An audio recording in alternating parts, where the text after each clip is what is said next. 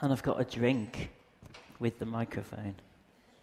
So you're going to hear me slurping. Right, drum roll.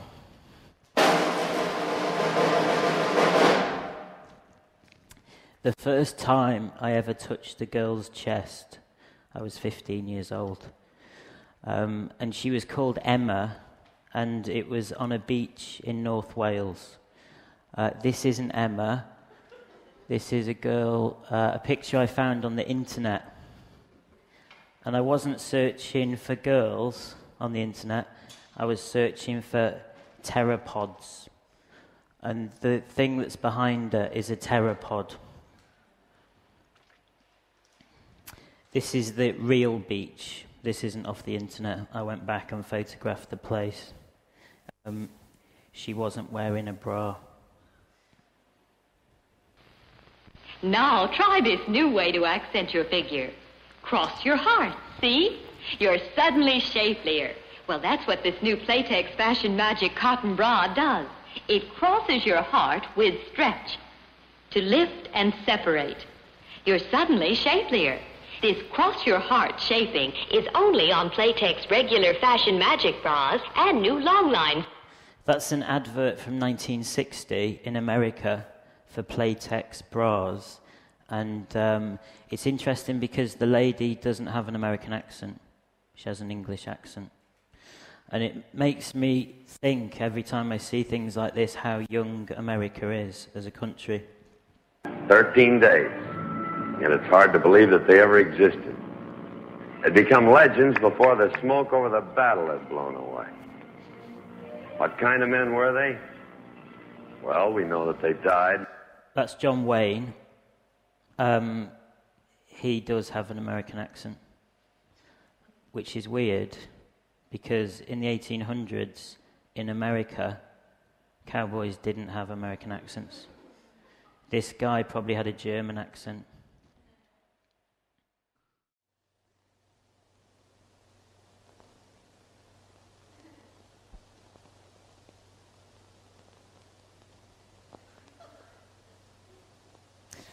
It's the Marx Brothers, and it's people know it as the mirror scene. It's from Duck Soup from 1933, and I think there were 7 Marx Brothers. I'm not sure. There was a lot of them, but there's the 3 that were closest in age and looked similar were Groucho, Harpo, and another one. Can't remember his name. There was another one that was called Adolf. But in 1911, he changed his name to Arthur, which was quite interesting. No one wants to be called Adolf.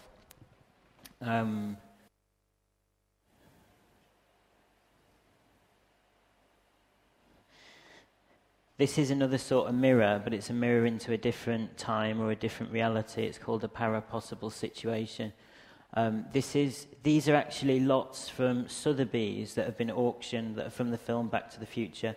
This is this moment in the film where something's happening in a reality which is changing a parapossible situation, a different reality, the consequences of it.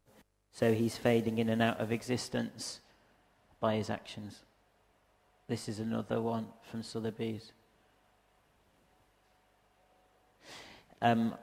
I always say that this is a parapossible situation. This is it's a photograph, like a work that I made called My Family Before Me. And if I'd existed, I would be here. That's my mum and my dad and my brother. But I'm not there.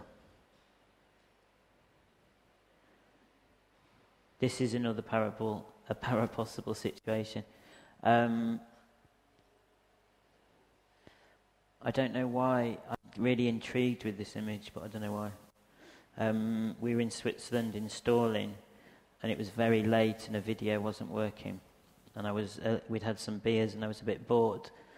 And I tipped my wheelchair over and screamed, and lay on the floor. And everyone came running out of the video installation. What happened? Nothing. This is another. Oh, this is a good bit. We get to use the smoke machine. I've done this lecture once before at the Whitechapel in London, and I asked for a smoke machine for this bit, and they wouldn't let me have one because it was going to set off the smoke alarm. Isn't that terrible? So this is the first time we've had a smoke machine. I've got a button here.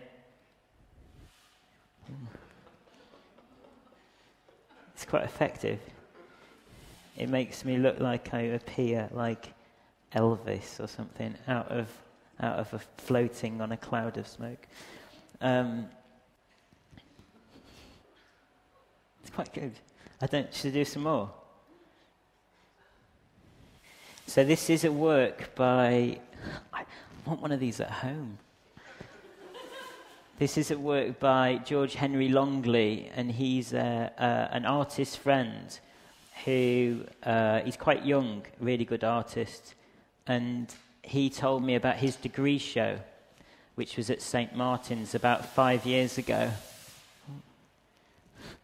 Is the smoke alarms here?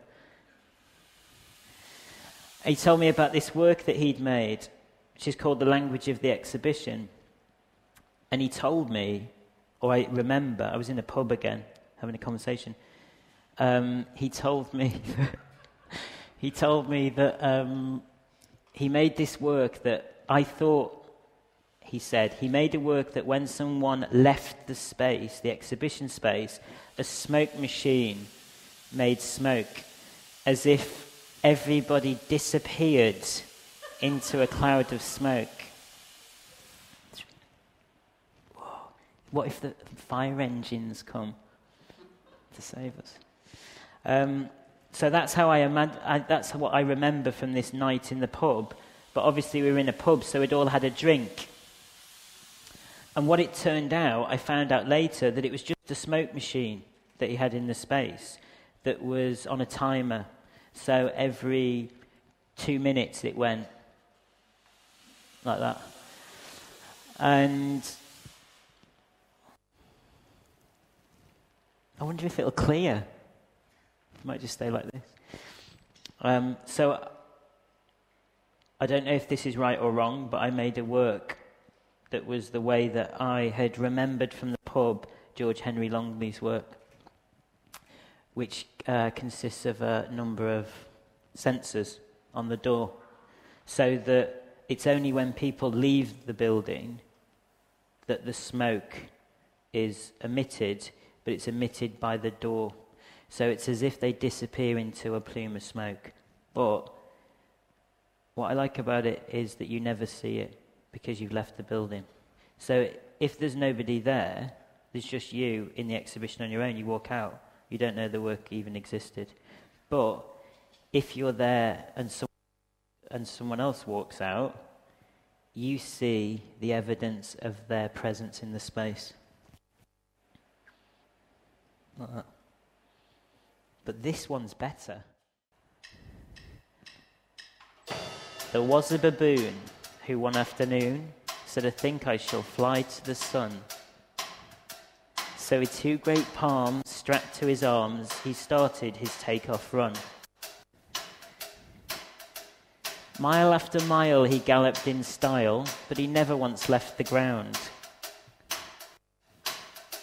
"You're going too slow," said a passing crow. "Try reaching the speed of sound."